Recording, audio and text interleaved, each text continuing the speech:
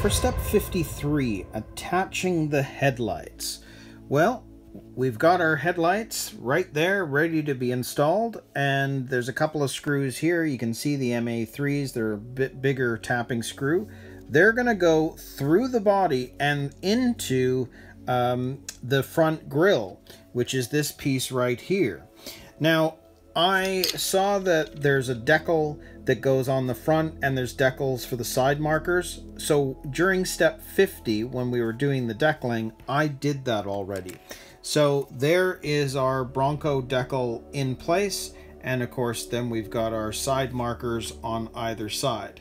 So that part's already done, and that wasn't too bad an install. It looks pretty cool, actually.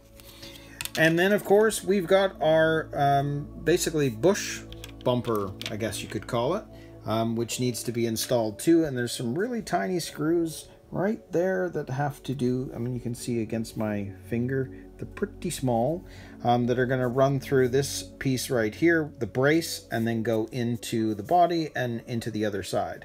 Now, there's a couple of things. You'll notice that it says TS14. I'm not painting these.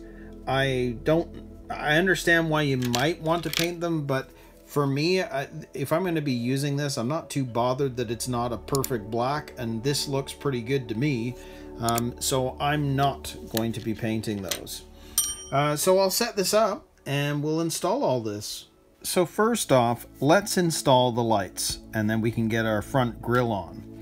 So on the body itself, we know that in terms of this design here, they need to go in. One is that way and one is that way, and then all of the rest of the cables are going to be backed up and attached to the light unit. So knowing that, we know that this is going to fit into here just like that, and then there is the larger screw which is going to go into this side. And then on the Bronco, make sure that we have it the right way up. You can see that this has to fit into the hole.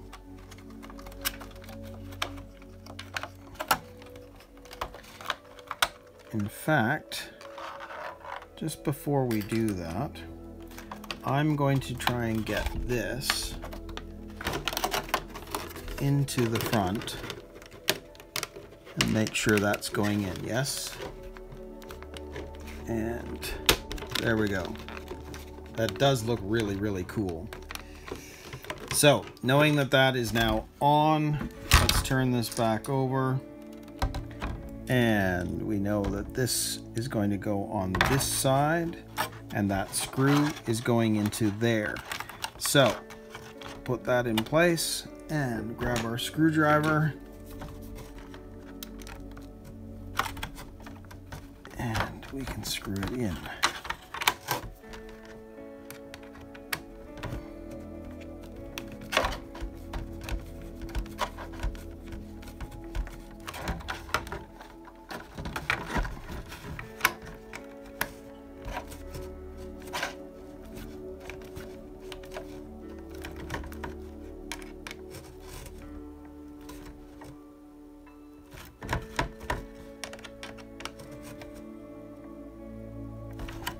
And there we go.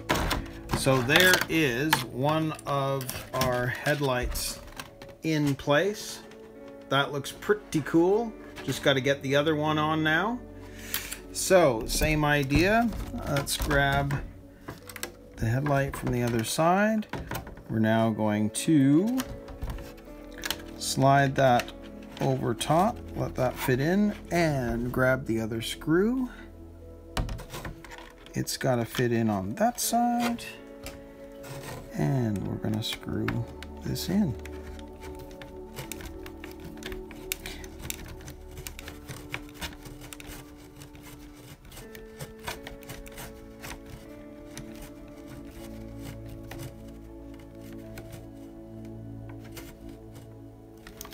And there we go.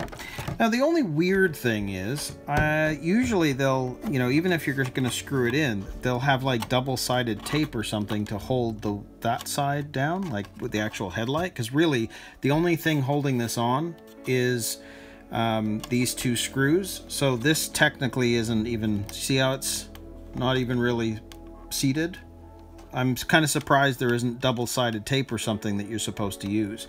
But they're not showing that here at all. But anyway, there we go. There are our headlights. Sweet. I think that looks awesome. So now let's get the next part done. So you can see that we've got to get this brace and our bush guard in place. So this is going to sit this way. So you can see that's going to sit just like that. And in fact, just so that we've got something to work with, I'm going to stick this one part through. I see. Well, actually, let's do it this way. You know the bush guard is going to be facing down like that. So this is going to fit just like that on either side. Now the question is, does that go in? Yes, it must. It does go in.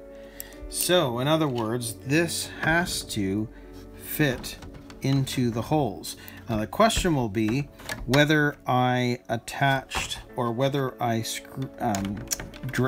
basically use that reamer as to whether it is, the holes are big enough and whether I have to make them bigger. I think I have to make them bigger.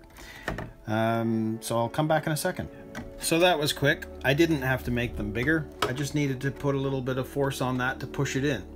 So pushing it in from the front, there is our bush guard in place.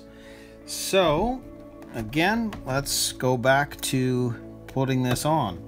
So we're gonna grab this. You can see that the little screw is on that side. This is gonna fit over top on either side. And we'll grab our screwdriver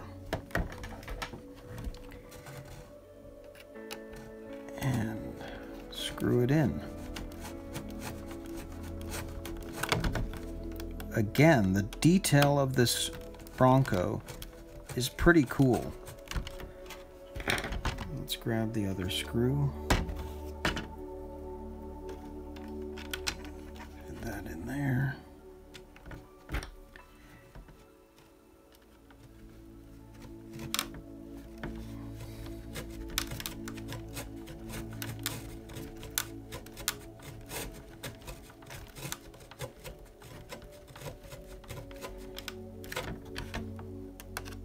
I don't know if you guys like the color.